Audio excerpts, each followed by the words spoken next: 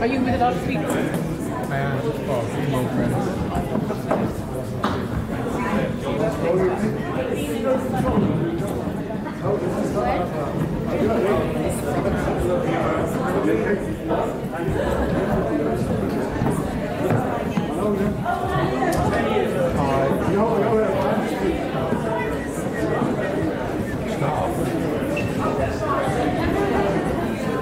We need to have a meeting or something.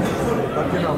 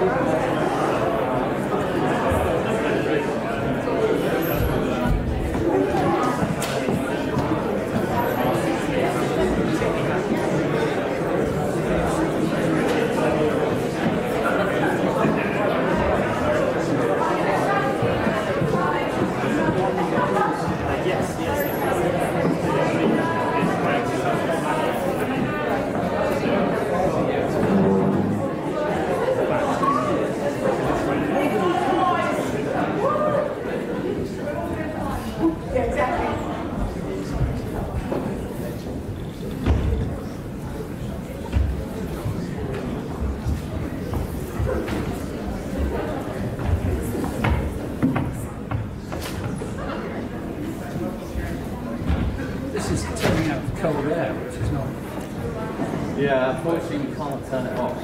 We don't have access to the system. It's all done through the house staff and the university. Just trying to message them to see if they can get it turned off.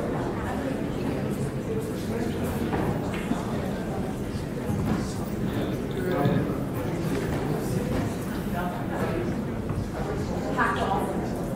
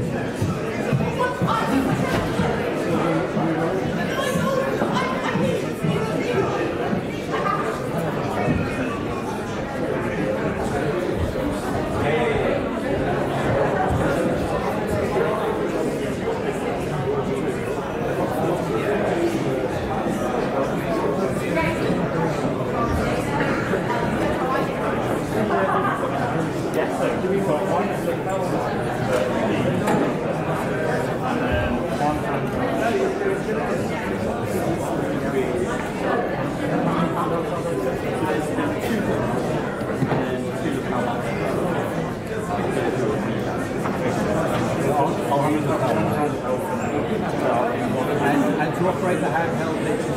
Is it or is it?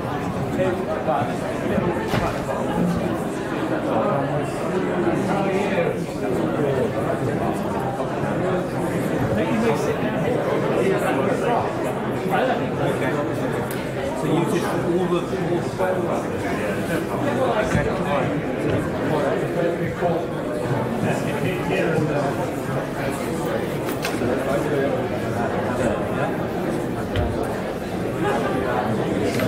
I think free expression being chill. Something. Oh, that's all. Is the actual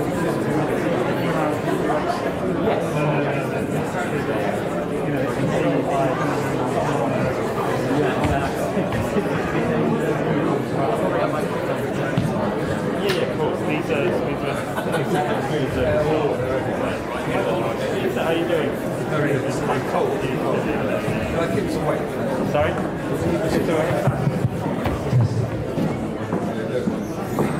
The aircon is right there. So I think if I go back road, it might be a little bit better. You won't have it blown. Oh, that's the. Is there a way to move it up our it's all controlled by the council. None of it here.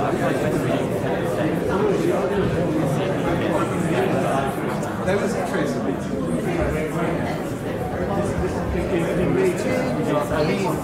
It's not air this side. Right. I think before everyone turns into icicles, we're going to start. I just want to reassure you that, as far as I know, we're not so desperate to save money in the fuel prices that we had to switch off the heating. Thank you, all of you here, for braving the cold outside and inside, and COVID transmission and everything else. And just to reassure you, I mean, this is a pretty good turnout for a freezing cold Monday. Watching online, we have certainly at least 500 registered. Those of you at home, thank you for tuning in, and I hope you are considerably warmer than we are here. If you can see us rubbing our hands, sitting with our coats on, you'll know why. My name's Steve Barnett. I forgot to know about social. No, I won't do the social distancing bit. You know about that. No, I'm going to talk about me. I wasn't going to talk about social distancing. We've actually had a number of requests from academics also to have a copy of this recording. So for those of you, anyone in the academic world or students who are watching, then welcome, and you will be able to see this online, hopefully quite soon. My name's Steve Barnett. I'm a professor of communications here, and this is my home territory. I have been for 25 years. I'm also on the Hacked Off board. Why are we here? This year marks 10 years since the phone hacking scandal erupted, when The Guardian published the revelations that News of the World had hacked the voicemails of the murdered schoolgirl Millie Dowler. In response, the Prime Minister at the time, David Cameron, set up the Leveson inquiry, which actually started taking evidence in November 2011. Yesterday, it happened to be 10 years to the day that the singer Charlotte Church gave evidence, telling the inquiry how the News of the World had published front-page exposés of her father's affair, which nearly drove her mother to suicide. On the same day, Anne Diamond gave evidence of how a Sun journalist was found at the hospital where she was giving birth, posing as a doctor. Today, it is 10 years to the day that the journalist Richard Pepiat gave evidence to the inquiry of how he routinely made up or embellished stories at the Daily Star because of editorial pressure from above, and was constantly being pushed to write anti-Muslim and anti-immigrant stories. Now, I mentioned those stories, those people giving evidence, for a reason, not because of the 10-year anniversary coincidence, but because they illustrate something that is often forgotten about the Leveson inquiry, that The Guardian's groundbreaking revelations were about much more than phone hacking. They were about routine and systematic abuse of basic journalistic principles in several newspaper newsrooms. Most important of all, they were about abuse of power. That story was a watershed moment, not only for the British press, but for the practice of journalism around the UK, and for those of us like me who teach aspiring students. And it reverberated well beyond the shores of the UK. I can remember doing many interviews with journalists from around the world who found it extraordinary that these kinds of practices were happening under the name of journalism. We all assumed that it would herald wholesale changes in journalism ethics and to the regulatory frameworks, and one of the things that we're here to discuss today is to what extent that might be true. Is power still being abused? But before we do that, we want to reflect on what actually happened, because frankly, without the courage and the sheer bloody-minded determination of a handful of people, none of those practices would ever have been exposed. And I'm delighted to welcome 4 of those protagonists here tonight. I'm sure that Jenny and Tamsin won't mind if I start with the 2 who put their own jobs and frankly their own sanity on the line to get this story out. So I'm going to introduce first Nick Davies, second on the right, the investigative journalist who spent years of research. He faced vehement denials, threats, mockery, defamation suits, obfuscation from very powerful individuals before he finally exposed the secrets and lies behind those denials. His account of what was involved, or what's getting to the story, getting to the truth involved, is in his book called Hacked Attack, which frankly reads like a Hollywood thriller. It's a riveting read for anyone interested in journalism, politics, or power. It just so happens, and I'm not sure if Nick's aware of this, that today is also 10 years to the day that Nick gave evidence to the Leveson inquiry for the first time. And then there's Alan Rusbridger on my right, editor of The Guardian for 20 years, the man who had to endure the visceral fury of some of his fellow editors for daring to publish Nick's revelations. He won't be receiving any Christmas cards from Paul Dacre. But without an editor prepared to put his faith in one reporter and take on the massed ranks of police, regulator, hostile MPs and furious fellow editors, we would never have heard Nick's story. So welcome to then also to Tamsin Allen, partner at Bindman's and head of media law there, who acted for dozens of the early hacking victims in the courts and heard some pretty heartrending stories as a result. And then filmmaker Jenny Evans, who worked with Nick as Nick's researcher on the story, and I suspect will have some of her own stories of what they had to go through to expose the truth. So I'm going to ask you first, partly to warm your hands, to give them all a round of applause.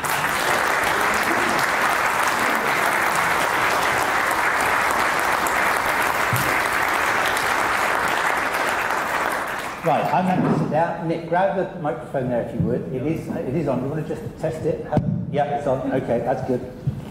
Nick, right, your work exposing phone hacking and all the other unethical practices, blagging, bribing of police officers, it went back a lot earlier than 2011. And you also discovered it applied to more than just a couple of tabloid papers. So can you just start by giving us a timeline of when you first found out the nature and scale of these practices, through to your first book, Flat Earth News, and then through to that Millie Dowler story in July 2011? You want me to read the whole book I wrote? We're waiting until we wait for the movie, yeah. I think I started to... Is the mic at the right distance from me? I started to become aware of all this because I did to break the first unwritten rule of Fleet Street, which is that dog doesn't eat dog, which means that we're not supposed to write the truth about each other in the profession. So I started putting together a book about about falsehood and distortion in mainstream news, triggered by the tsunami of falsehood we produced about weapons of mass destruction in Iraq, but covering lots and lots of other examples. So that involved going to a small bar in Berwick Street called Bar du Marché with real French people, and talking in dark corners to journalists about what was going on in their newsrooms so that I could get the story behind the stories that were false. And they started to spill some of this stuff. And I was quite shocked. And that's because I was working for The Guardian. The Guardian's very soft. And what lies behind the criminality is ruthlessness. And it starts up the top with people like Rupert Murdoch, Rupert Murdoch is a pathologically greedy man. He cannot stop. He's 90 years old. He's still trying to make money. It's a sickness. But he passes that down as instructions all the way down to the features editor and the news editor of his various newspapers. Go out and get me stories that will make me more money, get me more readers. And ruthlessness is infectious. And against that background, people start to cut corners and do criminal things because that seems to make sense. The Graniad is like sitting in a large armchair. People bring you cups of coffee and you wonder how the editor is today, and nobody ever shouts at anybody, or if they do, it's surely just because they're drunk. So it's very relaxed. I can't remember any occasion which Alan asked me to commit a crime. No? You see? That's how he is. I'll tell you, we've worked together for 40 years. 42 years I've known him. I've never known him shout. There's no other editor in Fleet Street of whom you could say that. Most of them are in permanent shout mode. I'm rambling a little bit, but you know the story about Paul Dacre in all those years at the Mail, striding around the office. He has this strange thing where he scratches. He calls so many people by the C word that he's known as the vagina monologue. Alan never did that. So anyway, I was really shocked by this. So I was aware of the background fact. There's a whole lot of crime being committed. And when that book was published, I was on the radio, somebody heard me talking, they got in touch, and they became a sort of guide into the story. But you started by listening to the stories of journalists who were telling you what they were doing. But what you hinted at was this sort of unwritten rule of Fleet Street. Dog doesn't eat dog, there's this omerta. Were they telling you these stories because they felt bad about it, they wanted someone to know what they were doing, or was it just a bit of pub gossip and they assumed that you were one of them and you would keep it under your hat like they did? No. Over and over again, you find good people working in bad institutions. I mean, that's true across the board when you're trying to get a source inside the corporation that's doing terrible things, or inside Priti Patel's Home Office now. As an institution, it's this sort of poisonous smell. But within that, there are people with conscience. So even at the Daily Mail, which is probably the most immoral UK newspaper, there are lots and lots of people who hate it, who hate being there, and who hate doing what they're having to do, and they're bullied, and ultimately they're strapped in by the need to support their family. So that, and also what happens is if you find one person who's willing to sit in the dark corner of the Bar du Marché, then that person confides in you, and it's a we never disclose who you are. We never disclose who you are. Come back. And then they pass you on to someone else. And so you get a kind of natural chain reaction. And so relatively easily, you work your way down this chain of people who've decided that they need to, albeit privately. And when that first book was published, Flat Earth News, which exposed some of what was going on, what kind of pushback did you get? I mean, were there people in the industry, you talk about good people and bad people, were there some of the editors who wanted to keep the lid on this furious? What kind of well, I mean, people like Paul Dacre, sound off, and he made a speech that was unkind about me, which was a good day. Eventually he published 3,000 words about me. One Saturday, a double-page spread and a turn, all about me being an enemy of the free press. I had no idea they were writing it, let alone publishing it. And it sort of sends a sort of strange tremor up you. Have I suddenly become famous? What the fuck's going on here? No, it's just a man who's really, really angry and can't control himself. I think it would be possible to exaggerate the threat that any of us were under. You're, on the whole, not talking about people who are going to be physically violent. They do violence to your reputation if they possibly can. So, I mean, the speech-making and the tweeting is itself smearing. and people pick it up and repeat it, and that can be unsettling. And there were certainly tabloid reporters trying to find some dirt about me. And because I've always, and Alan too, we've lived a monastic lifestyle, there was just nothing there to find. But it's a spooky feeling. You get ex-girlfriends calling up and saying, what the hell's going on here? There were quite a few examples of that. People ringing saying, I've just had a hack on the phone asking weird questions about you. But it doesn't amount to anything. You know, I think, in a way, I don't know how Alan feels, but it's slightly encouraging when people like that start shouting back, because it proves that you're hurting them somewhere. You didn't at any point feel intimidated or fearful that they were going after your private life? I think, well, I suppose, however monastic you may have been, I mean, that's not a nice feeling. No. I mean, there were times it's very stressful. I just don't want to overplay this, because people have far more stressful lives, but there was a moment about 2 days after we published the very first hacking story in July 2009, which made it clear not just that this was the news of the world up to no good, but that the police were sitting on evidence about it. And 2 days later, the then Assistant Commissioner, John Yates, who was a man of high prestige and credibility, stepped outside the yard and held a press conference and said essentially, the Guardian had got it wrong. And I worked from home, not from the office. I was on my own when that came through. And I did get a flood of dread that I've always thought John Yates was a good guy. If he's telling the truth, we really, really have fouled up. And that was not a good feeling. And at more or less the same time, Rebecca Brooks put out a public statement saying that we had deliberately lied to the British people. And that, of course, starts running in the Murdoch press. So this is quite a lot of incoming fire. And then, this was organised through the Murdoch company's friends in the Tory party. He and I got, I was going to say invited, but we were instructed really to appear before a select committee about 4 days later. And, you know, we were being set up there to be, I think, to have our careers ended. Is that fair? Yeah. And that was what it was about. It was not good. And just to fill this in, because it's very often the case as a reporter that you know for sure what the truth is. You've spoken to the people, you've seen the documents, but it's also very common that you can't use those documents or sources in a public place. It's all off the record. You can't say you've seen it. Therefore, you can't prove that what you're saying is true.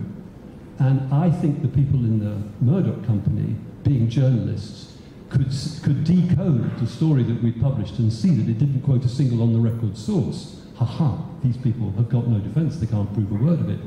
So potentially we were going to appear in front of that committee, and they say, well, have you got any proof at all for any of this? And the answer is no, sorry, okay, end of career. And then in the 2 or 3 days before that happened, one source authorised me to use some paperwork, and we copied it. And that screwed them, because they were not expecting it. And that's the great Hollywood movie moment when you produce that piece of physical evidence in the select committee. I'm still looking forward to the film. Couple more questions, Nick. You sort of answered this, but did you at any point begin to worry that what was obviously a cover-up would be successful? I mean, presumably in the days until you actually got that permission from the source, there was a real sense that we're not going to get away with this. I would say, actually, there were several points within the first 6 months when I would have been perfectly happy to walk away from the story. You know, the normal thing is you work a long time on some investigation, you publish something big, you follow it up a couple of times, and then you go off to the next exciting adventure. And it would have been fine to do the select committee hearing, maybe. We've proved the basic point, walk away. But we couldn't, because they kept on attacking us. So it wasn't that long after that that the intellectually entirely corrupt Press Complaints Commission put out a report that said the Guardian had got it all wrong. Yep. And newspapers were publishing it, this was humiliating and bad for the paper, and so we had to come back in. So, you see, they compelled us to keep going, so that if I had known back then when I started working on it that I was going to end up on it for 7 years, which is past the end of the Brooks-Coulson trial at the Old Bailey, I would have said no thank you. Or if you parachuted me in halfway and said, okay, you've done 3.5 years on this, you've got at least that much again, and you don't know what the end's going to be, I would say, can I get in the time machine, go back and decide not to do it. You don't know while you're in it what the outcome's going to be, and that can be stressful. From here, you're cool. Would you really? I mean, if you had known at the beginning, it would be 7 years of your life. Yeah, it's ridiculous to spend 7 years on one story. Despite what was, actually, in the end, a phenomenal story. Yeah. This experience put me off being a journalist. That may not be what you want me to say. But this was my moment of maximum... I came into journalism off the back of the Watergate scandal. Okay? Two men armed with notebooks and pens bring down the most powerful man in the world by writing words about him. What a thrilling idea. That you could create change by writing stories. And I think actually in the late 70s when I started, that was reasonably viable. For a series of background reasons, that got less and less possible. I wouldn't say it's impossible, because it's much less likely to happen. And so the experience of going through a lot of hard work, which I didn't intend to do quite so much, I got dragged into it, plus stress, thinking you've got it wrong or whatever, people finding out about your private life, then you hit this moment of maximum power. I never had more power as a writer than when this thing blew up 10 years ago. And I understood we're not going to suddenly change the superstructure of power in this country. This Australian with an American passport will still get cups of tea in Downing Street so he can tell a democratically government what to do. But I did think we might get a decent regulator. I did think that, and that didn't happen. So you said at the beginning this is partly about what did we achieve. Yeah. I say nothing significant. What did we achieve? We probably reduced the level of criminality in Fleet Street to something close to zero. Who knows, maybe even zero, I don't know. Close. But I don't think that's a particularly interesting achievement. We haven't stopped all that collusion among the power elite. Let me tell you a story that hasn't been told properly. My reason for wanting to be involved in the story at all at the beginning was when I understood this is not just that the news of the world are committing crime. The police have the evidence and they've chosen not to pursue it. Why? Well, the answer is a bit complicated, but a big part of it is don't get into a fight with Rupert. Okay. 7 years pass. We have that big trial at the Old Bailey, Andy Coulson, Rebecca Brooks. It finishes. I put a front page story in The Guardian the next morning, and the nose of the story says Scotland Yard have told Rupert Murdoch that they want to interview him as a suspect under caution. Not a witness. You sit there, Rupert, we're going to interview you about whether or not you've been involved in criminal conspiracy. Okay. The Murdoch crew went berserk, and their lawyers rained down furious letters on the senior parts of the Metropolitan Police. The Metropolitan Police reacted by setting up a leaks inquiry, and I was approached by two senior officers from the Anti-Corruption Command, trying to find out where I'd got the story. Meanwhile, the interview with Rupert was cancelled.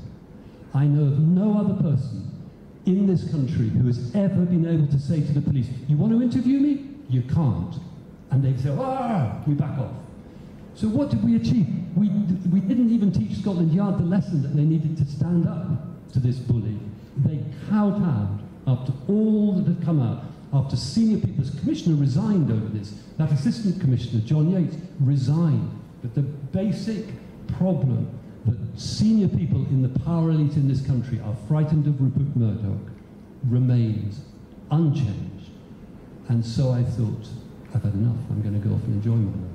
So if we start with the premise that the story was about abuse of power, your conclusion is that that power is still being wielded and abused? I would say certainly.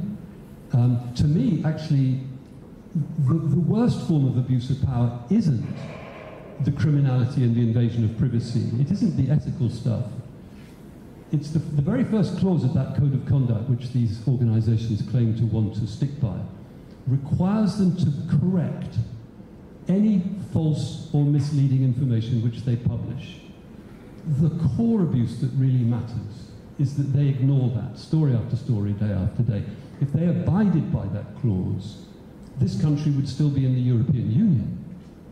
at the top end of Or at the lower end of the scale. at the lower end of the scale, every day there are people who pick up a newspaper and read a story about themselves and say, but that's not me, that never happened. So that is an utter disgrace. And they do that relentlessly, routinely. So we might have stopped a bit of criminality, but if we haven't stopped them distorting the truth over and over, day after day, we didn't achieve anything important.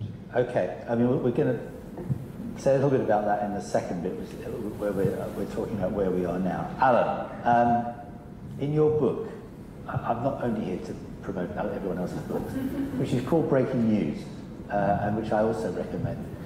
You talk about two moments when Nick came to see you. The first, which you call the sliding doors moment, is when I think that was around 2005, when he first said he wanted to write about the press. And then the second was when he came with serious allegations of phone hacking, which I think you called the heart attack conversation. Just talk us through your first reaction when Nick comes to see you with these allegations about essentially colleagues, co-publishers, co-editors. What was your instinctive reaction? I don't want to touch this, or we have to go with it. Well, I've always felt that the media is a very underreported story in this country. I mean, it seems to me as journalists we can't have it both ways. You know, we either acknowledge that we have considerable power, and that's why we like being journalists. We want to influence things,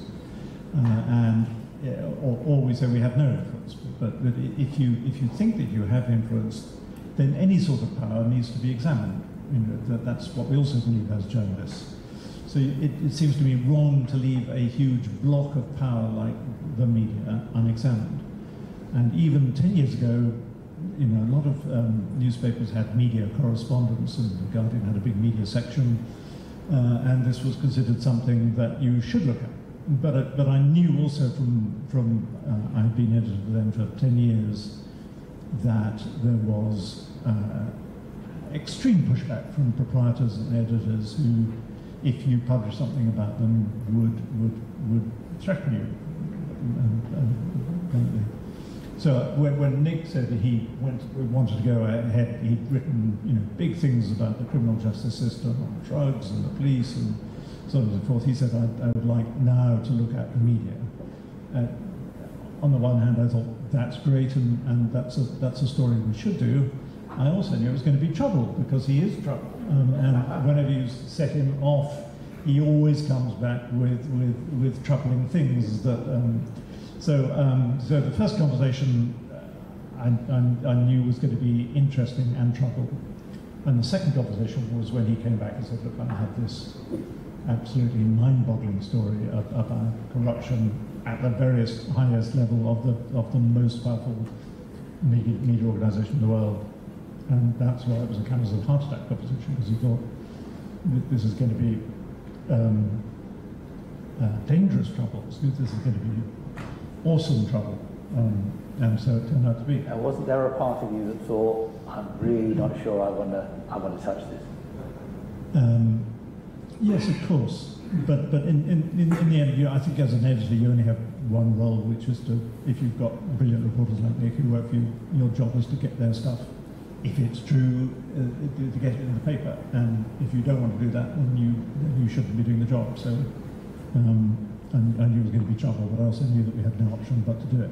You say if it was true, and Nick himself is saying, that there was the barrage of denials, obfuscation, lies. Wasn't there any point where you thought, you've put your faith in this lone reporter, what if he's lost his marbles? and actually hasn't got it right? Well, I mean, we both joined The Guardian on the same day in 1979, and Nick's right to say that we have worked alongside each other for a very long period. So I think with almost any other reporter, you would have those kinds of doubts. But as I knew Nick extremely well, and he would come in and say, look, I mean, there were one or two people he would never tell me who I spoke to, so I've got no idea who his most secret sources were.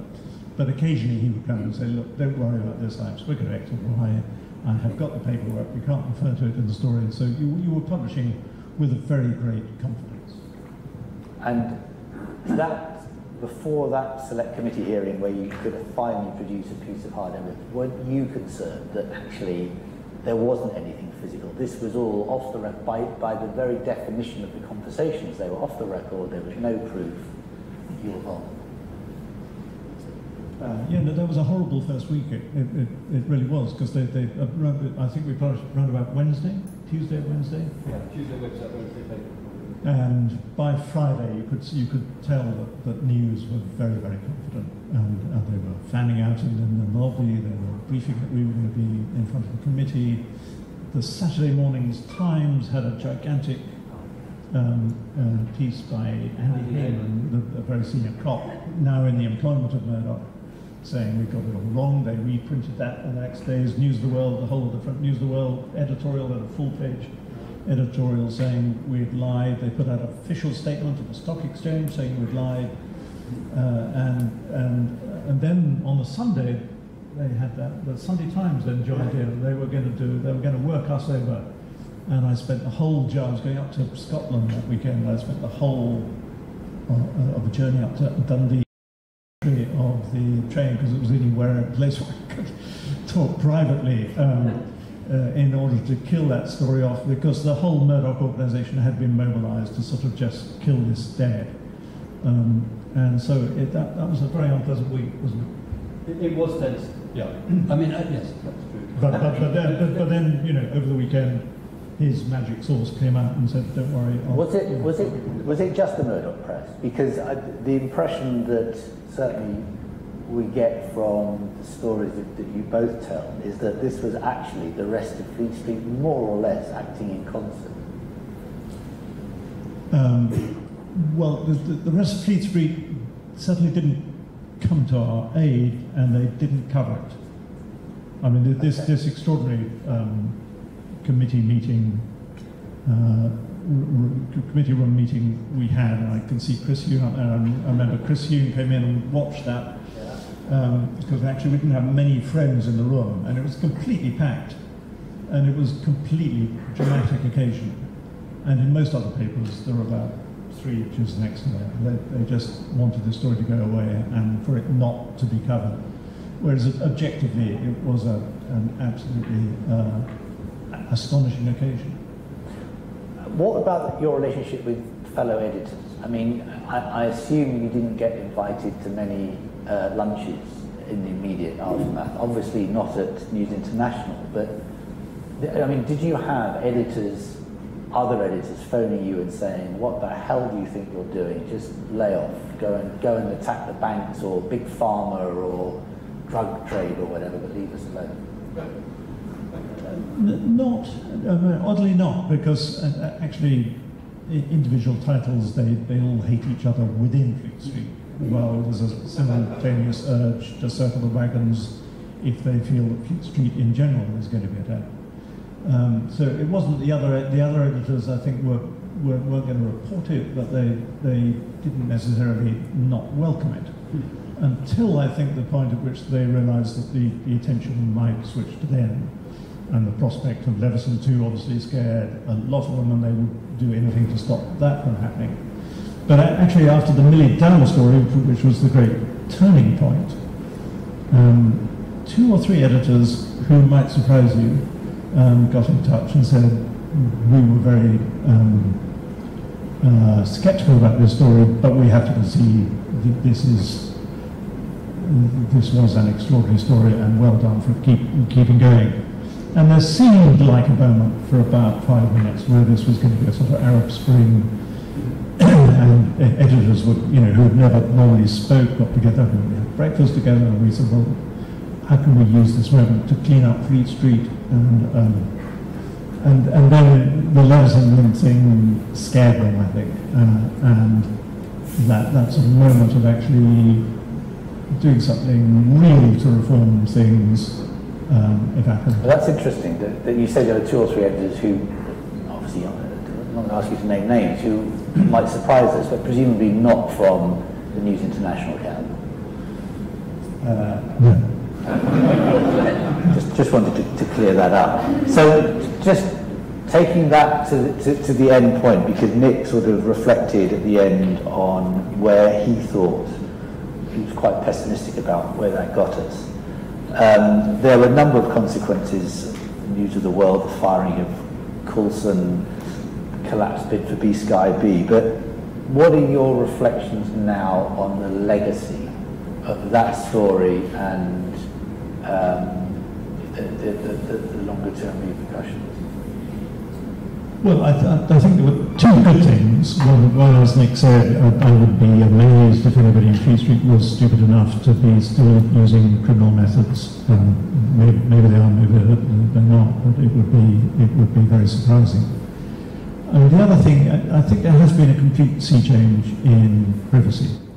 Now, I think the techniques that Nick exposed were really brilliantly simple techniques for working over people's private lives. It didn't take much skill as a reporter to tap into somebody's phone and transcribe what was going on and publish lots of shagging stories. By and large, those have gone. And that's not only the phone hacking thing. There are distinguished lawyers in our midst who have worked on that as well. But I think that sort of stuff has gone. So I think those are two plus things. I think that the wasted opportunities, I think Leveson was very interested in the intersection between politics and power. And I think that there was a sense of that sort of the court of King Rupert, and the sense that you couldn't get elected as a Prime Minister without Rupert's backing, and all the fawning editors and proprietors who went to his cocktail parties, that was all going to be swept away. And for about 3 or 4 years, I think it was like that. I think that's all back to normal. My Lord Lebedev is ennobled and goes into the House of Lords, and Boris Johnson wants his old mate Charles Moore to run the BBC, and he wants his mate Paul Dacre to head up as the main regulator of Ofcom. That sense of a sort of almost interchangeable chumminess between the press and power, which was surfaced during the course of Leveson. I think that's gone. I think the concerted effort by Fleet Street to kill off Leveson 2 was not a great moment. I think Ipso, the S in Ipso was supposed to stand for standards. I haven't seen much evidence that Ipso has done anything on standards. And the astonishing thing that Rebecca Brooks, who was on trial in the Old Bailey, and her best defense was, I had no idea what was going on in my company. Literally, I had no idea. Is now back, having the company having spent hundreds of millions of pounds as a consequence. Can you imagine any other company in the world that would then say, we need a new chief executive? I know, we'll have that one that stood trial at the Old Bailey and who had no idea what was going on. And that is a kind of sort of two fingers from Murdoch to the rest of the world saying, only I'm the only person, the only businessman in the world who could behave like that. Because actually in the end I won. So there were a couple of good things that flowed from it, but a lot of it has gone back to what it was. And of course they're still paying out millions. I'm going to come to Tandon in a minute to ask about the privacy issue. Last question for you, Alan. I said that Nick's book reads like a Hollywood thriller. You say in your book that George Clooney bought the rights, the film rights, and commissioned 2 script writers to write the screenplay. Where is it? Okay, we want to see the film. That's another interesting story about Rupert. So when I first started dealing with George Clooney, I said, you're going to run into trouble here. You're talking about a man who is so powerful, he doesn't actually need to tell people what he wants to happen. There's this kind of passive power. People think, what would Rupert want? That's what I'll do. So, over a period of years, the second writer to whom he's referred produced a 90-minute script for a feature film, which Clooney and all his people really liked. So then he's got to go out into the world of Hollywood and raise whatever it is, $20 million, $30 million. And he couldn't do it. Even Clooney, with all his connections and all his prestige, couldn't. Why? Because people don't want to get into a fight with Rupert Murdoch. He owns 189 newspapers, all those television companies. They review movies. Let's not start the fight. So the whole project ran into the ground because you can't make a film exposing the power of Rupert Murdoch because he's got too much power. Surely these days, I tell you something. Netflix, Amazon, they'd go for it. Okay, well, there's only a limited amount I'm allowed to say about this because I signed a piece of paper. But there's another project on the go, which has got an A team involved. Okay. And so we'll see. If anyone's got 30 million to spare, Don't tell Rupert. this is a film that we all want to see. Can you pass it to Tamsin? I want to see who's going to play Nick and Alan. Tamsin, you heard what Nick just said about things have changed. You were, you got to know the people, the early hacking claimants, the way their privacy had been invaded. Is it true to say, well, first of all, what was it like at the time, the stories that they were telling you? And secondly, do you think things have improved? So, at the time, some of the people who were mentioned in Nick's first article, people I'd acted for in the past, John Prescott, people whose private lives had been turned over by the tabloid press. They'd had lies told about them, they'd had their bins gone through, they'd had mysterious things published about them, and they never really knew where it came from. And many of those people thought it must have been on the nearest and dearest and were leaking to the press. And they lost trust in all the people they needed to support them at the time. It was really terrible what was happening to them. So that was the history of the people who were being mentioned in this story. And I'd spent, until then, most of my career suing journalists and newspapers. And suddenly we were working with journalists and newspapers. They'd opened the can, and the law was then the lever that opened it right up. It was one of those great occasions where the two worked really well together. So we'd use power that the court has to disclose, to order disclosure, to get things on the record. Sources that had to be secret could be compelled in the context of court work that actually happened. But for all these powers that we were able to bring to the service of the story, which could be told in a really impactful and important way in the press, and then retold in a way through the court and re-reported as a result of what the courts came out through the cases. One of the criticisms, and Paul McMullen, who also gave evidence 10 years ago today, famously said privacy is for pedos, that no one else has anything to hide. What about, one of the criticisms is that there is sometimes a genuine public interest in revealing something about someone's private life. You mentioned John Prescott, a very senior politician, Deputy Prime Minister at one point. So were there times when you actually thought, I might be defending an invasion of privacy that does actually have some public interest? Of course, but that's what the court does. It balances the individual's right to privacy with the public's right to know.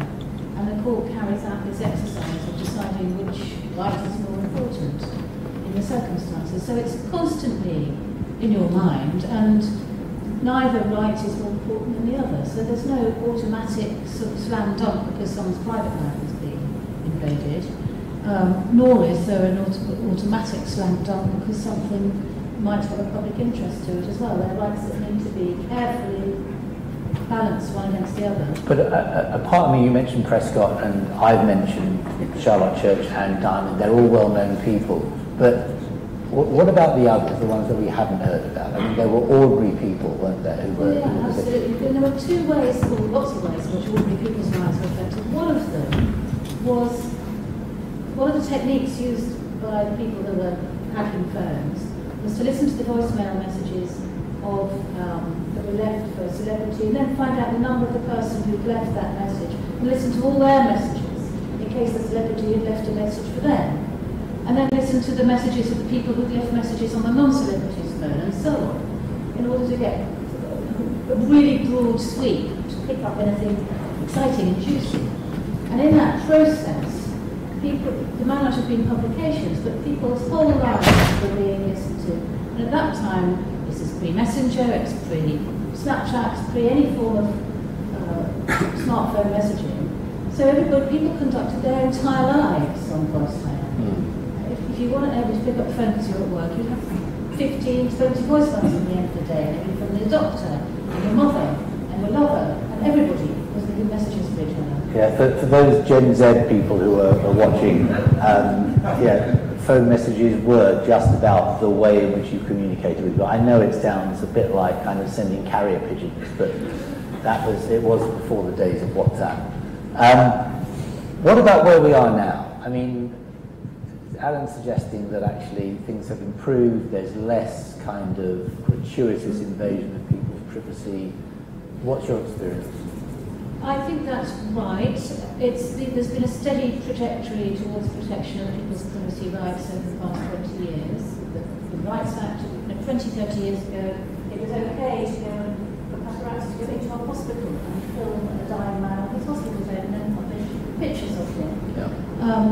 That would never happen now. Shagging stories, sort of. Not like that, I've never used such language. You don't see those in the press anymore in the same way that you did, or if you do, you see them because they've been because there's been a legal case. The police failure to investigate properly when evidence of hacking was brought to their attention and was one of the things that really bothered us at the beginning. Rather than saying, we've got evidence, but when Nick's story came out, rather than saying, we've got bin bags full of evidence, here you are, let's open this up and there should be more prosecutions. They said, we've done our job, this was one road reporter and one crazy man, nothing else to see here. They went to the pages of the Times, they gave statements, and that was all a lie. They did have evidence. What they weren't telling us, what we found out later, was that the moment that investigation into private women and Denmark care was being minimised, they were having meetings in Soho, boozy nights in Soho House, and followed by a 2-hour meeting on the very day when they decided the ambit of the investigation.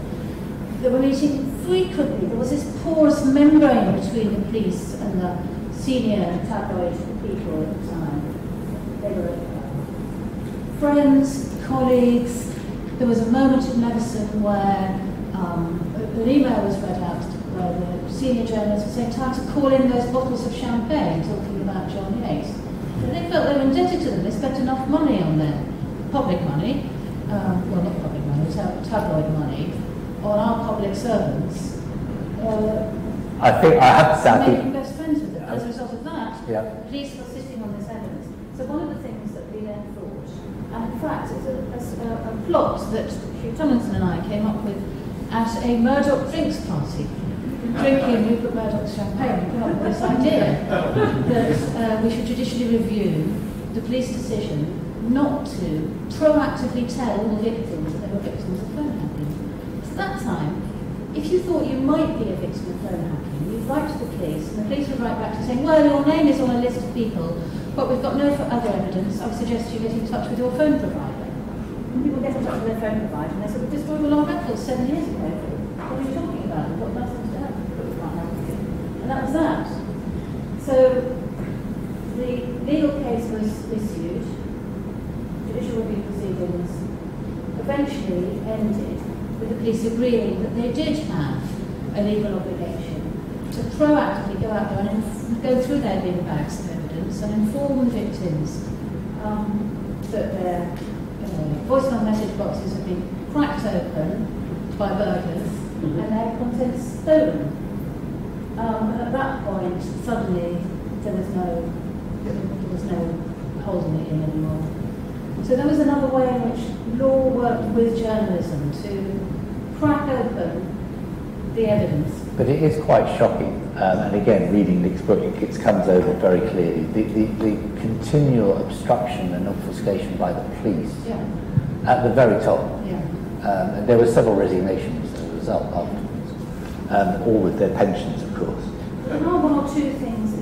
The police now, as a result of Leveson, their guidance said people shouldn't be identified on arrest by the media. You no longer get what used to be called ride-alongs, where the press would bring up the police would bring up the press and say, we're going to go into a search tomorrow, do you want to come along? And so they'd turn up more apparently with the tabloid press and go to someone's house and search for the press. That doesn't happen any longer. Okay, so we've had some movement. I'm ambitious as Nick, expecting the system to fall. But there have been incremental changes. I'm going to move on to Jenny, because time's moving on. Jenny, you worked for quite a long time with Nick on the story. Did you at any point did you realise quite what a big deal this story was going to be? Yes and no. I think we were quite frustrated that it wasn't a bigger story, that the press weren't talking about it more, and as a filmmaker that broadcasters weren't making documentaries about it yet. They did in the end. But also, my job for Nick was mostly to link up with tabloid reporters, those who worked at News of the World and those who didn't anymore but who had. And what he told me at the beginning was, all information is good information. So, you know, if you get off-the-record information, that's brilliant. If you get unattributable information, which means you can use it, but you can't say who gave it to you, that's brilliant, that's fine, all information is good. Obviously, we do want someone to go on the record, and we just never found anyone to go on the record, because they were all scared. I mean, it took me a while to even get in. Like, I was hung up on a lot. And people turned me down a lot, although What was your intro line? What would you say? My name's Jenny, I'm investigating the phone hacking story. No, I mean... No. What would I say? Would you like to buy a set of encyclopedia? Yeah. I think I would say I'm doing a bit of research for Nick Davies at The Guardian. We're just really interested in newspaper gathering techniques, and they could run circles around me, you know. So either they wanted to talk to me or they didn't. And actually, the people who ended up talking to me were the people who were bullied. So those newsrooms were horrible places to work, I think. And once I realised that and got to the people who had been unhappy and who had been crying in the toilets and had been sent on awful missions that everyone knew was, you know, a dead end just because they pissed someone off or whatever, they really wanted to talk, but not on the records. And is that even those who had left their jobs, they were out of journalism, they had enough, they were scared? Yeah, they were terrified, rightly so. You know, it was a very vindictive body of people that they were talking about. And they hadn't always left journalism either. You know, quite a lot were freelancers who might have needed to go back there. Quite a lot were working at the papers, knew everybody, very networked. Couldn't risk it. Do you think, as a story from Nick as well, do you think there are still untold stories, or is everything out there now? There's so many untold stories. Oh, really? Oh, I'm certain of that. And, you know, I also think the focus on phone hacking is slightly, you know, a slight dogleg as well, because I would sit with reporters and they would say things like, of course everyone knew about phone hacking, God, that was nothing. You should hear about, for example, blagging, which is known about now, but I can remember when I first heard about that, and this reporter sat with me and he said what we did was we called up the doctors of this very famous actress. We persuaded them that we needed her details faxed through. So they pretended to be someone who had the right to have her details, her medical records, faxed to them. And he said, you should have seen people dancing with glee when we realised she'd had 2 abortions, because then she was ours. Then we had her, you know, he was basically saying they bribed her not for money, but for information. You know, they always had access to her then, and she was always beholden to them. So it's kind of a protection racketeering exercise they were describing. Yeah, so of course, you know, they did on record. What you just said, they were ours. I mean, that's really quite sinister, isn't it? I mean, basically, they were held prisoner. What you're saying is, we knew we could always go to them and get a story from them, because otherwise we were hanging over them this bit of private information that we were publishing. That is what I understood them to be saying, yeah. And the other people who we haven't mentioned yet, the non-famous people whose lives were turned over, are victims of crime, people who accidentally find themselves in the headlines by any kind of chance.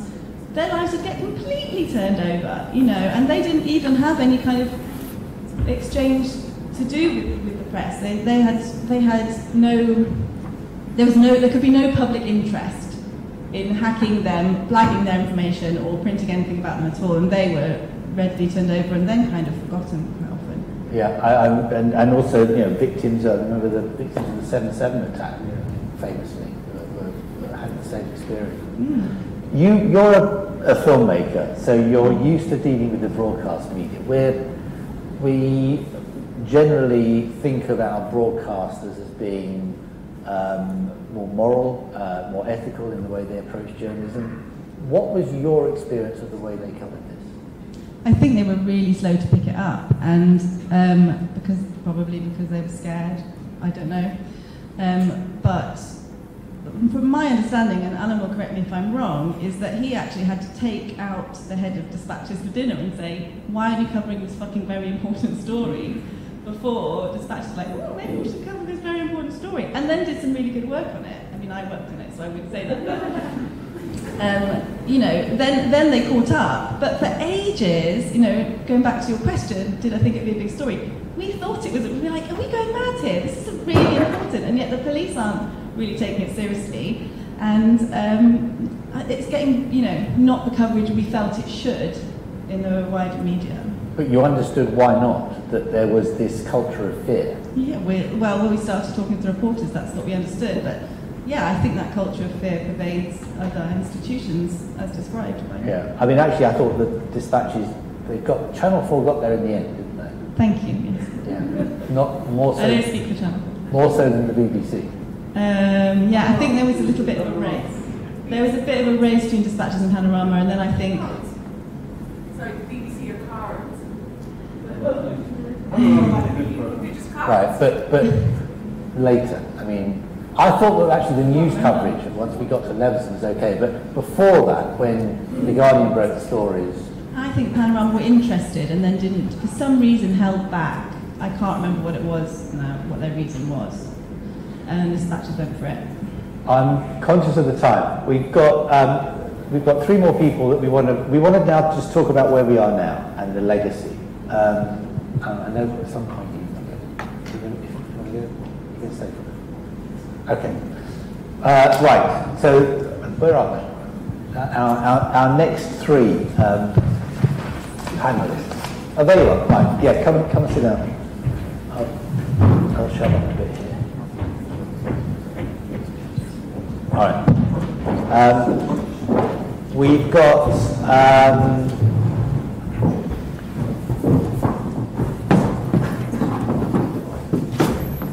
You're going to miss the best bit. They've heard me talk before. Yeah, absolutely. Okay, so to join us now, and just to talk about the repercussions and what's changed, if anything. I've got Hadi Matharu, who's in the middle, who's head of regulation at the Leveson Compliant Regulator. No, sorry, that's wrong. Hadi is the editor of online outlet The Byline Times. And the print newspaper. Thank you. Okay. It's been a long day. Lexi, who is on my left, is Lexi Kawana, is the head of regulation at the Regulated Press, which is Leveson Compliant, and very distinguished on my far left, Professor of Media Law at Leeds, is Paul Ragg. So, I'm going to start with Hadi. One of the things that's happened since 2011 is that we've seen a lot of new independent publishers, mostly online. Do you think that that was partly as a result of the Leveson inquiry and the hacking scandal, and a new generation of publishers and enterprises that wanted to do something different? I think so, yeah. I mean, I can only really speak for Byline Times and where that came from. Yeah, I mean, one of our co-founders, Peter Jukes, reported extensively on the phone hacking scandal.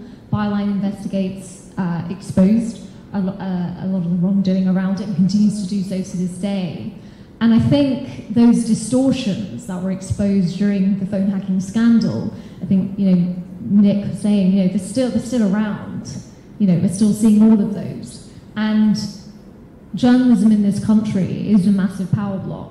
And actually, it's still not being scrutinised, and those distortions are still there to a large extent. And yeah, I think that has created, unfortunately, there's a market for independent media outlets because there is a feeling that the mainstream media, which is actually an establishment media, it's not just a mainstream, it's an establishment media, it's a power block, which is part of quite a closed circuit of where power really lies in this country.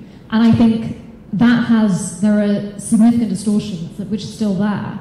And so there is an appetite for independence. So with Byline Times, that's absolutely the reason why we wanted to create it and have a monthly print newspaper, because actually in our final analysis, the biggest threat to democracy and justice in this country are significant and powerful elements of the mainstream establishment media. That is still the case. And so what we wanted to do, and as I said, I can only really speak for Byline Times, is be outside of the system. And that's really, really important for us, because if you're to scrutinise something that is a system, and it is a system, you have to be truly outside of that. You need to be transparent about who's funding that work. And I think there is a difference, isn't there, between the interest of the proprietor or a certain ideology and the interest of readers. And, if Byline Times doesn't do what it says on the tin, which is what the papers don't say, people can stop. Our readers can take their money elsewhere. So it's partly about being independent, not being part of the what you call the establishment media. But is it also partly a response to the ethical dilemma that these are organisations that want to embrace higher journalistic and ethical standards? Yeah, and I definitely think it's fantastic that the independent media sector is thriving in this country. I think where we sit particularly is, journalism. So reporting, investigations, analysis, looking at the structural elements of why things are going wrong. I think that's very different to commentary and sort of campaigns and that sort of thing. But the integrity of what we do in terms of how trustworthy it is, who it's produced by, what are the aims of that, I think is absolutely essential. Okay.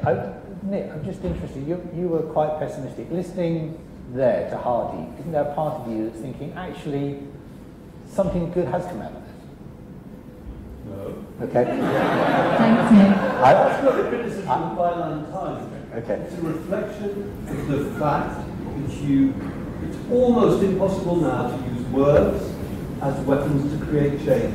It used to be possible.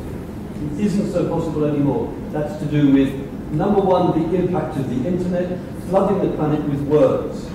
So trying to get the focus on your one story is so difficult. And then beyond that, you're dealing with powerful entities, whether governments, corporations, or others, who have been extremely skilled and well-resourced in the arts of public relations.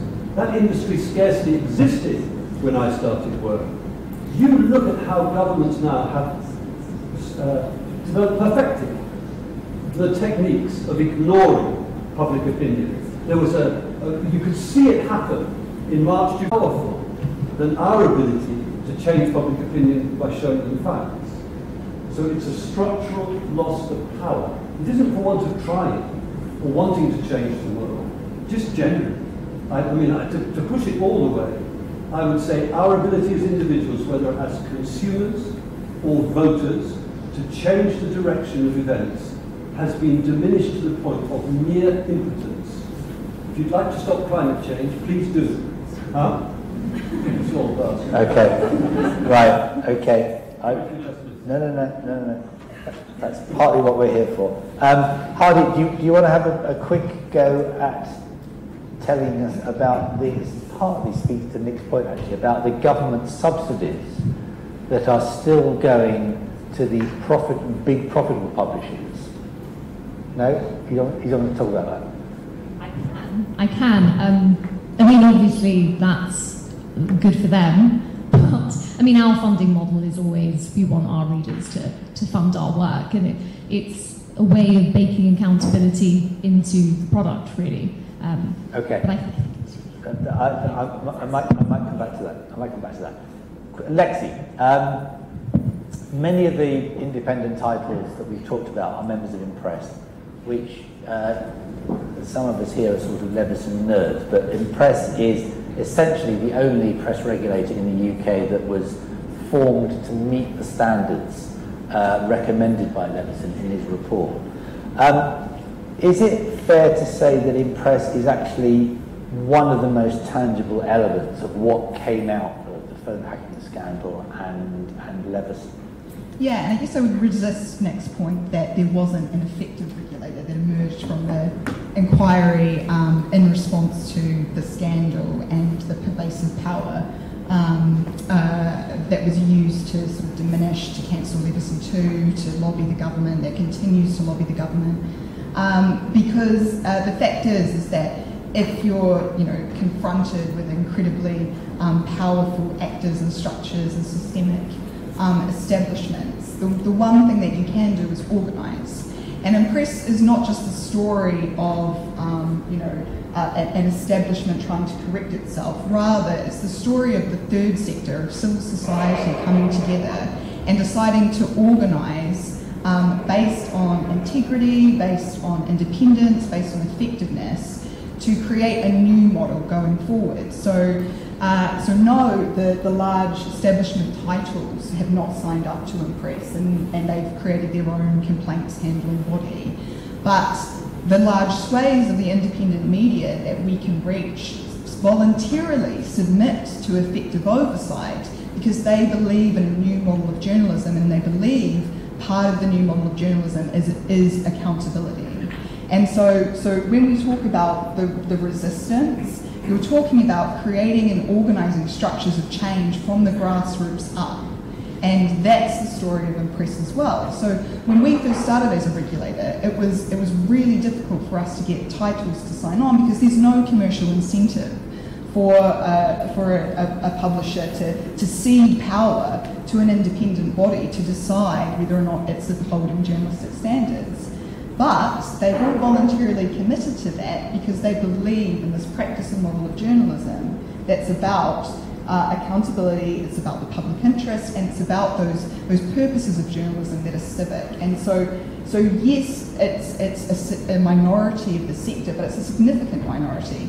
Our membership base of over 200 titles reaches 16, 17 million readers a month. That's a significant proportion of the population which is receiving news which is trustworthy and independently accountable. So I think that's part of the new future of journalism. So we can talk a lot about the legacy as being the legacy in relation to establishment titles, but I'd also like us to focus on the legacy of the future of journalism, which by and large is accountable and wants to be accountable to their readership through effective regulation. You mentioned that the regulator that's been set up by the establishment of the big publishers himself. And I'm sure if we had a representative from them here, they would say, well, we're also set up to make our member publishers accountable. We stand up for ethical standards of journalism, etc. So what's the difference? I mean, in name only, right? Like, they call themselves a regulator. We regard them as an industry complaints body because for two reasons. One of the key elements of being an independent regulator is that first term, independence. You need to be independent of the titles, the newspapers that you regulate. So, for example, the governance structure is set up so editors of those titles sit within their governance structure. That those titles must come together and decide if one of their fellow titles is going to be subject to a fine. They can't, effectively change their code because their code is decided by a group of editors. So that independence fundamentally is there. So how does it work with Impress? How is Impress different then? So Impress is different in that our governance requires that no sitting editor can be part of the regulatory governing body. And secondly, no political actor can be part of that governing body. It's unbelievable to me that a sitting peer is currently the chair of that body. No other regulator would allow a legislator, someone who has the power to make law in this country, sit on their governance and make decisions, in effect on that industry. So So that's one of the key elements. Impresses in our constitution, in our articles, in order to be compliant with the approved regulation system, our governance fundamentally must have independence. So we've got all the expertise, we've got lawyers, we've got ex-journalists, we've got lay members, ombudsmen skills sitting on our board, but it's about the courtship between politics and the industry that makes this regulator not independent. And secondly, the point is effectiveness. The industry body IPSO, they've never run a standards investigation in their 7 years of tenure. They've never issued a fine against one of the publishers, despite the fact, and Tamsin can speak to this, some of their titles have had to pay out millions in the last 7 years based on private claims. So the effectiveness of the regulator is compromised when they can't demonstrate that they're actually willing to act on active standards issues within their sector. Impressed by way of example, we run an effective arbitration scheme, we run a number of arbitrations where ordinary people have been able to bring claims against titles and successfully had those claims remedied with cash compensation through a low-cost alternative. We've never seen an arbitration be issued by IPSO, even though despite the fact that they've said that they've got one of these schemes. And it's the effectiveness is the key. So the public need to trust that you're able to effectively regulate the sector, and we don't see that effectiveness. I mean, Alan had to dash off for very good reason, and I was going to ask him whether he would today join IPSO. But Nick, I know you're not at The Guardian anymore. Should The Guardian join Impress? Should they join Impress? Yeah. Christ, I have no idea how to see. I mean, they really shouldn't join IPSO. That would be... No. Impress. And I don't think they would. They currently run their own sort of in-house regulatory system, but wouldn't it be the sort of the final? It would be a sort of closure to say we started this ball rolling. We believe in this system of independent regulation. We're going to put our money where our mouth is. I think my answer is that if the Guardian were to join Impress, that would be good for Impress. It might marginally be good for the Guardian, but in the bigger picture of whether we're ever going to get an independently regulated press in this country, it would be a step backwards, because what really you want to do is, this isn't going to happen, but if we could return to the point we had in July 2011, when all of the national newspapers were pushed across the line into acknowledging that they need to change, as Alan referred to, and get all of them involved. If the Guardian takes its political weight for what it's worth and diverts into Impress, they're no longer in any position to bring the rest of them with them. So I'm afraid it would be a step back in terms of the big struggle. Okay, interesting point. Paul, finally, and I'm sorry, we've had a lot of people on the panel, but there will be an opportunity for a few questions at the end. You are an eminent professor, an expert on media ethics. Have press standards improved over the last 10 years? No. Thank you very much. But you now have 45 minutes to embellish. Not really. Well, it depends how you look at it, doesn't it? I mean, if you think in terms of legal claims that we've had just recently, we've had the Duchess of Sussex bringing a claim because private letters that she wrote to her father appeared in press in full. And then the newspapers had the audacity to string out that litigation to keep her under pressure for as long as possible. They had the audacity in their defence to say that the private letter that she wrote wasn't private, because clearly she intended for that letter to be read by other people. And the evidence of that is that her handwriting was neat, and that there were no mistakes in the letter. This is actually in their defence. They had the further audacity to say that there can't be any such thing as copyright in a letter, which must come as a surprise to journalists. I don't think they thought that one through. We get stories like the Stokes family have gone through, the cricketer Ben Stokes. You'll remember he'd performed heroically in the Ashes, helped us to win a game at Headingley that we really shouldn't have won.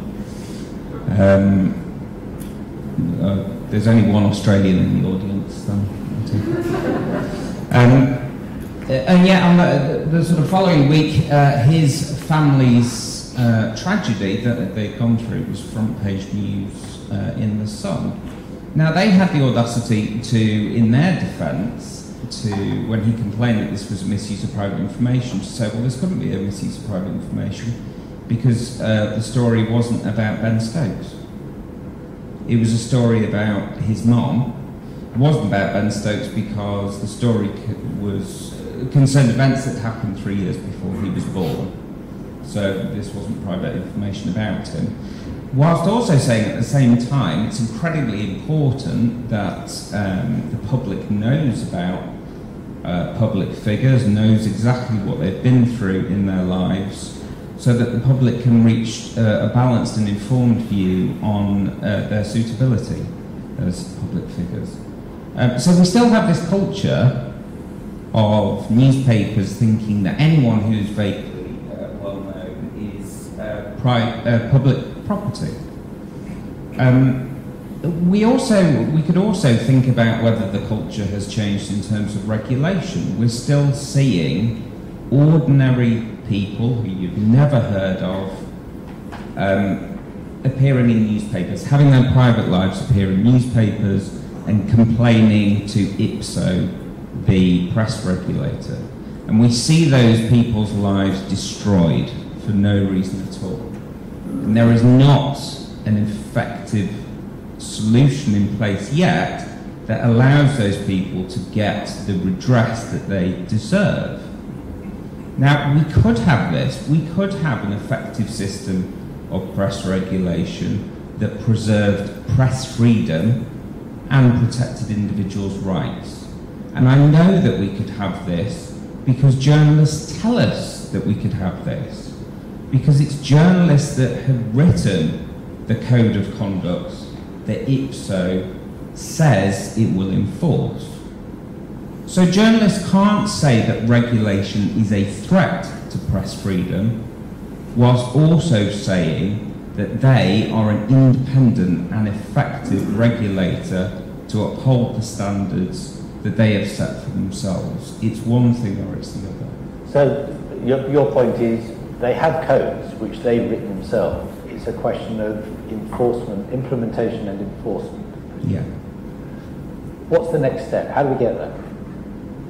Well, we need an independent system. We need a regulator that actually has both the power and also the structures in place that allows them to enforce that code without meddling going on in the back room. As Lexi said, presently, when you study the Articles of Association, when you study the contracts that exist between member newspapers and IPSO, you see all of the technicalities that demonstrate much of what IPSO says it can do.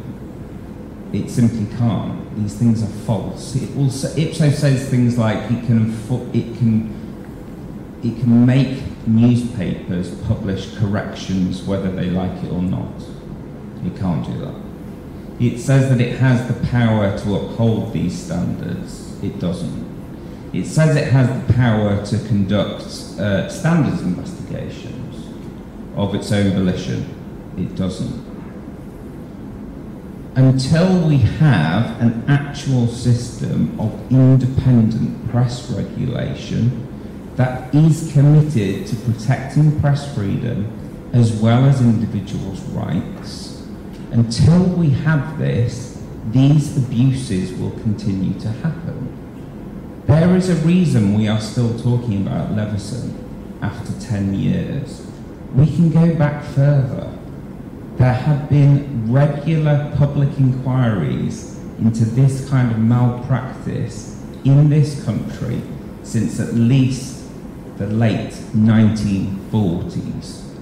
we will still be having these conversations in the 2040s and beyond until someone is prepared to stand up to the press.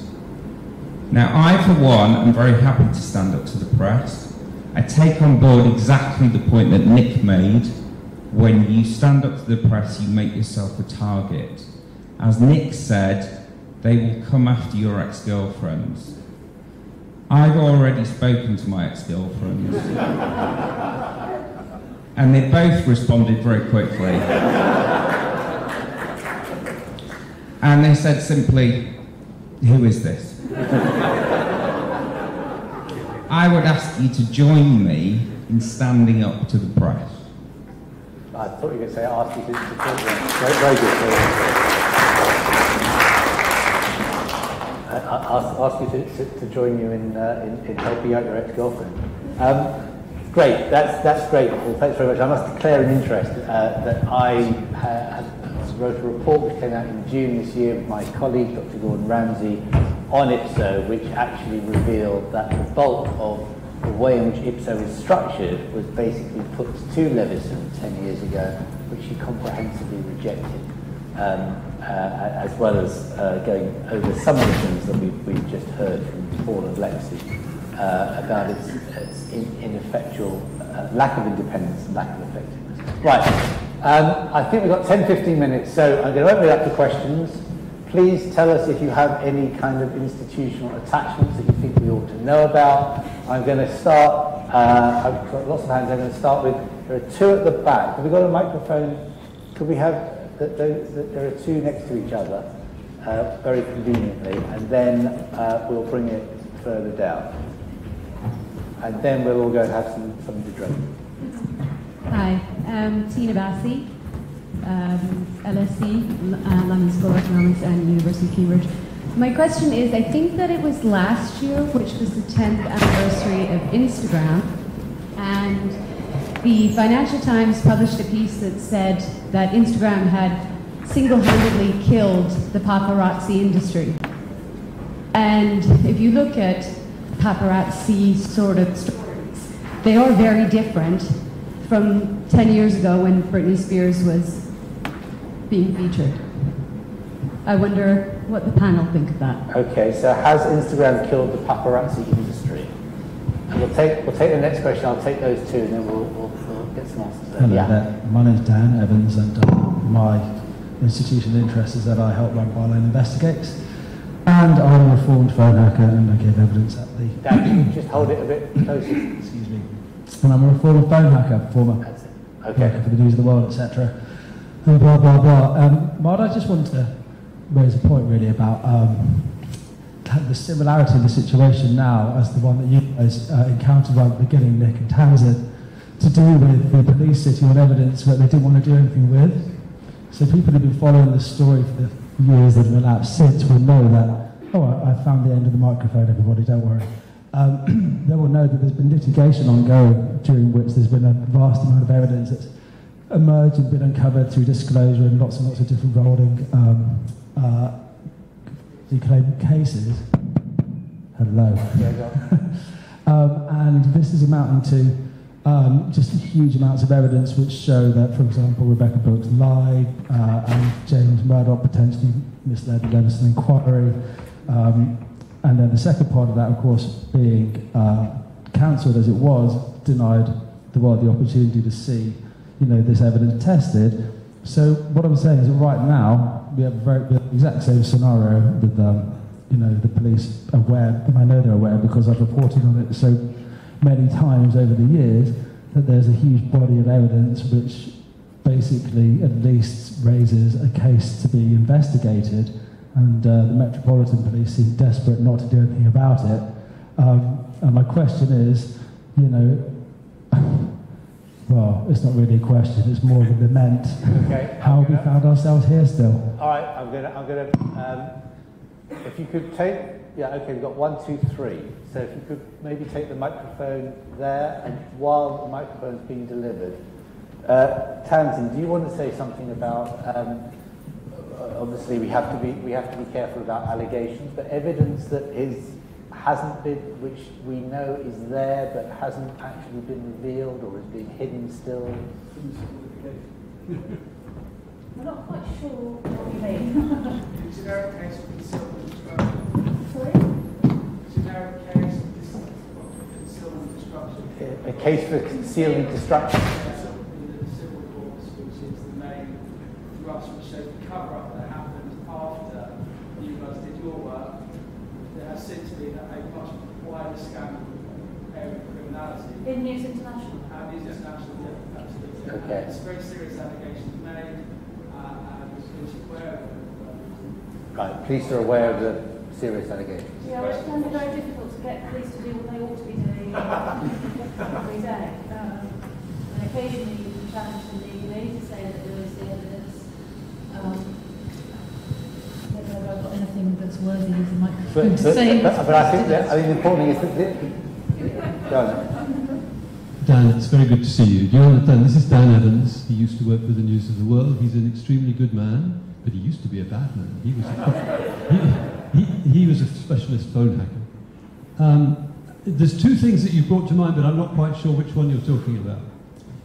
Number one, just before the lockdown last year, there was a set of very specific allegations about a tabloid newspaper bribing a public official, somebody in Buckingham Palace. I was very involved in that by accident, and the police took it very seriously. I had big cops. These cops, they always dress in suits that are too small. Hugely bulging men in my kitchen. I honestly don't know what the truth is about those allegations. So when we say Fleet Street criminality has dropped almost to zero, there are allegations from time to time, which are extremely difficult to get to the bottom of. But the other thing is, which maybe you were touching on, in the background, there are lots of people still suing over the crimes that were committed against them in the past by newspapers, and that includes suing the Mirror Group and the Sun. Where the litigation against the Sun is concerned, it's fair to say there's more and more detailed evidence now emerging about the extent to which senior people in the Murdoch company destroyed evidence in the gap between The Guardian exposing and Scotland Yard setting up Operation Wheating, the Straight Inquiry. At the time when I wrote the book, we knew that a lot of stuff had been destroyed, but it was just conceivable that there was a legitimate explanation for that. I think the legitimate explanation is in bits on the floor, that there was a concerted cover-up in order to stop the police finding things. There's a little detail in there which is just interesting, which is that this at the time, so this is before the big trial, the police go into the Murdoch HQ, they're searching. They go to Rebecca Brooks's office, and according to the material that's been disclosed in court, they find she has an office and there's some sort of dressing room area where there's a sort of dressing table or something. Do you know this, Dan? And they move it, and then under it, they find a concealed safe which had a laptop in it. And the last I saw in the paperwork, they'd never managed to get through the password protection to find what's on it. But that looks like a kind of unexploded bomb ticking under the floor. But that is now in the possession of the police, is it? The laptop's been in the possession of the police for years. The fact that they found it in that extraordinarily worrying place has only emerged quite recently as part of the discovery process in the litigation. It's what Tam was talking about earlier, that the court orders the Murdoch company to disclose this and this, right. Orders the cops to disclose this and this. The only other thing I can tell you is, you know the guys in the bulgy suits who came to see me?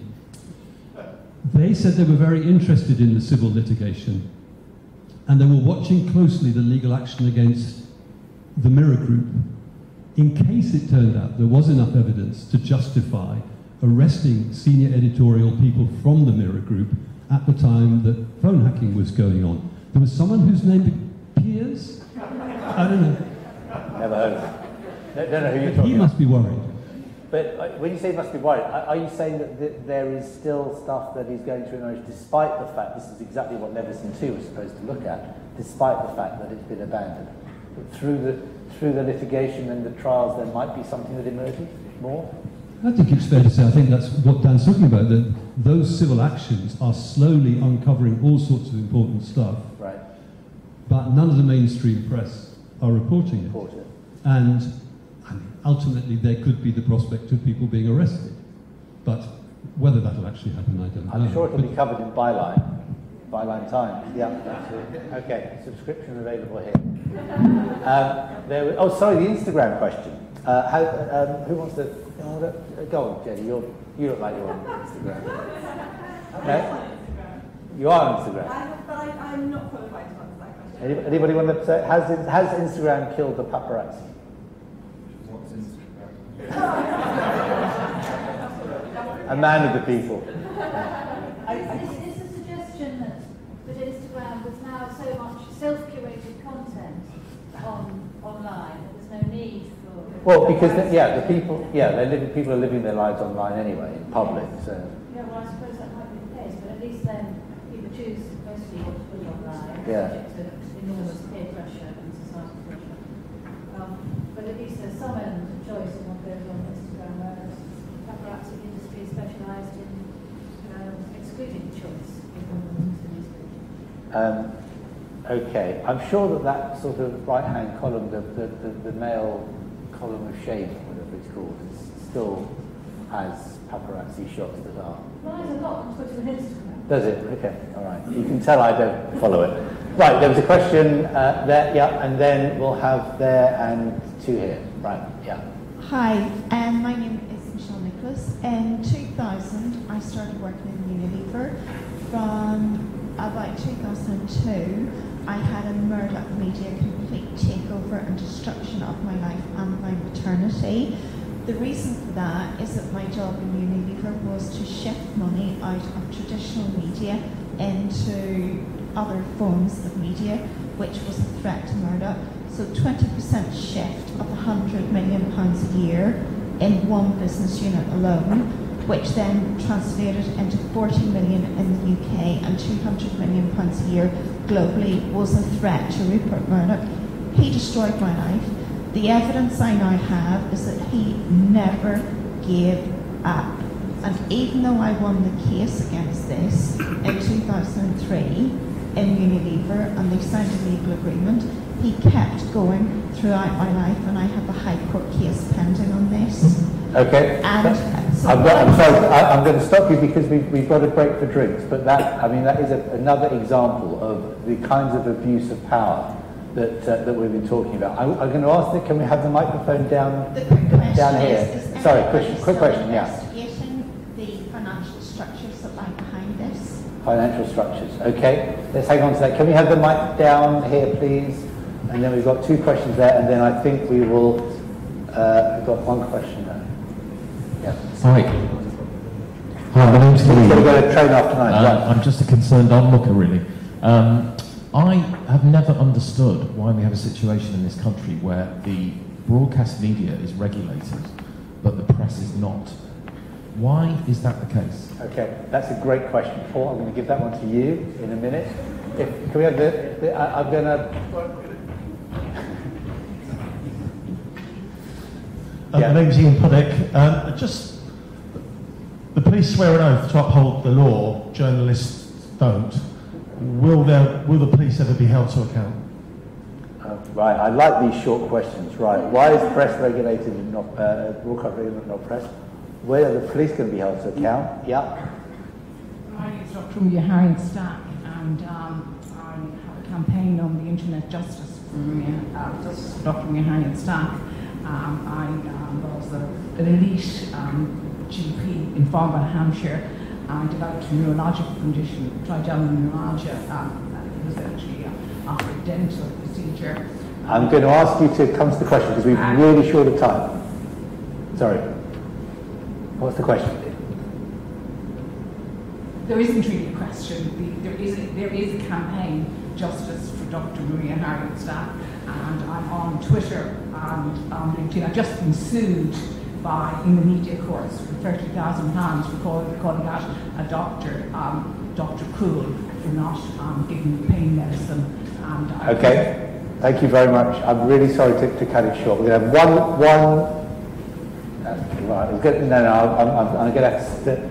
we're going to have one last question, which I think we'll have to get to Alice. Nick, if you need to run, are you okay? Okay, let's have one very quick.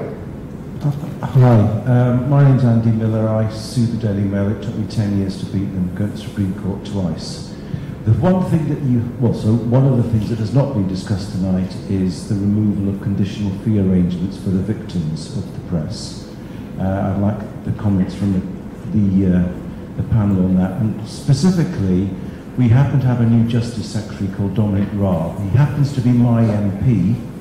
He used a conditional fee arrangement to sue successfully the Daily Mail. I went to see him twice, asking him if he would support the maintenance of CFAs, and he refused because he's scared of Murdoch. That's a really good point. I'm going to ask you that one. And final question from Alice, who is here.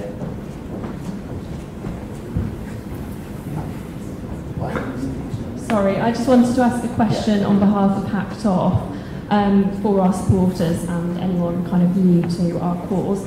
What do you say to those people that say, oh well, that phone hacking business, that's all sorted now, that's old news. 10 years on, why should the British public still be concerned about the relationship between the power elite and the press? Okay, right.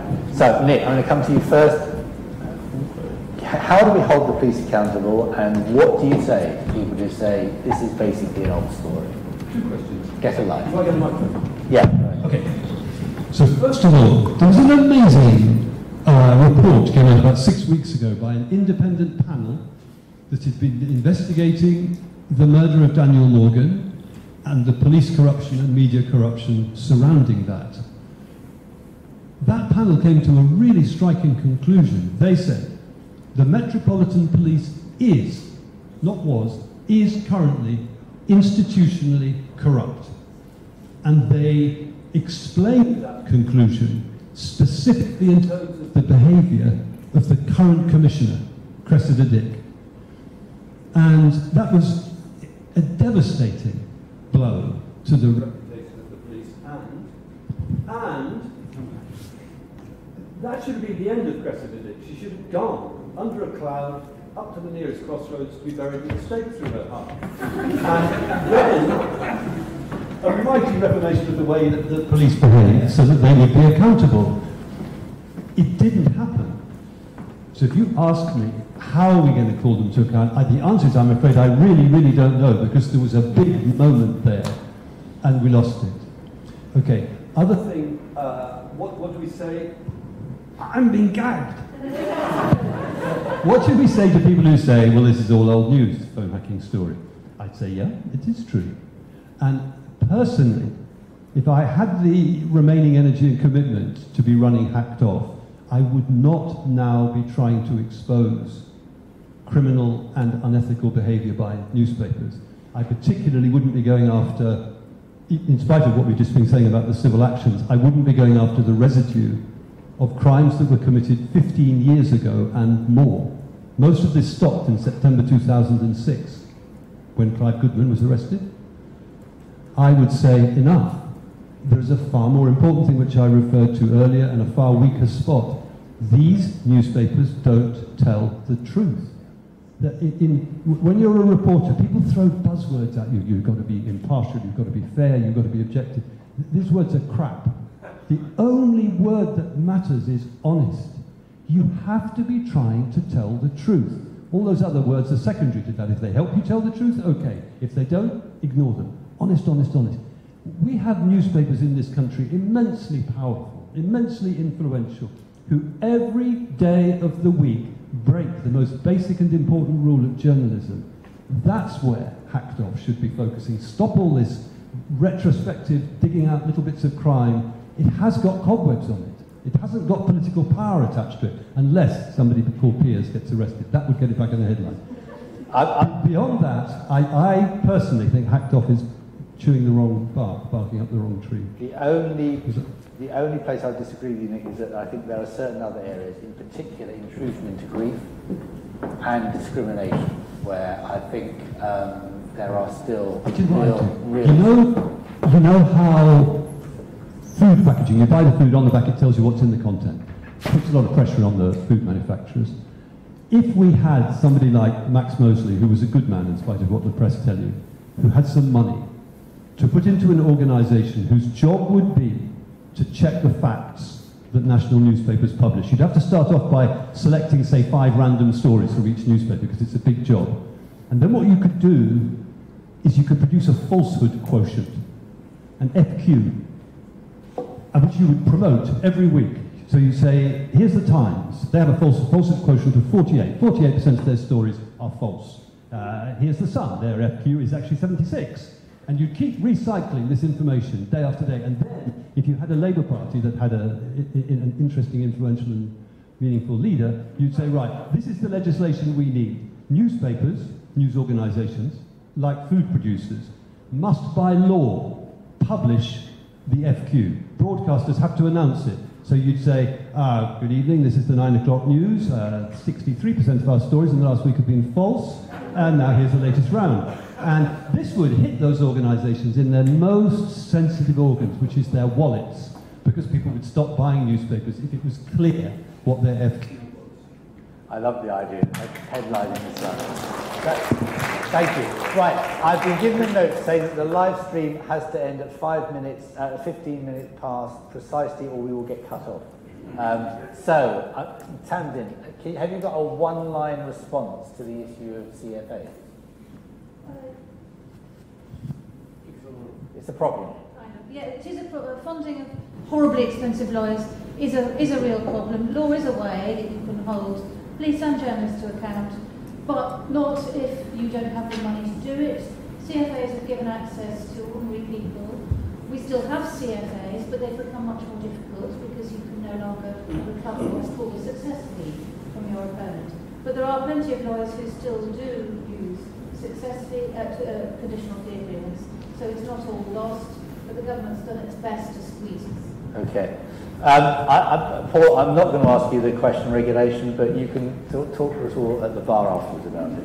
I want to thank the university. I want to thank in particular Daniel Scroggins, who has been responsible for helping us put this event on today, who's been absolutely fantastic. I want to thank all the staff at Hacked Off, particularly Nathan, and Alice is here, and Sarah, his partner, has just had a baby and is watching online, I hope. And Fran is also online. They've done a fantastic job in putting this together. I'd also like to thank the panel. I think it's been a really, really interesting hour and a half, and I am really looking forward to seeing who plays Nick Davies in the movie. Thank you all very much.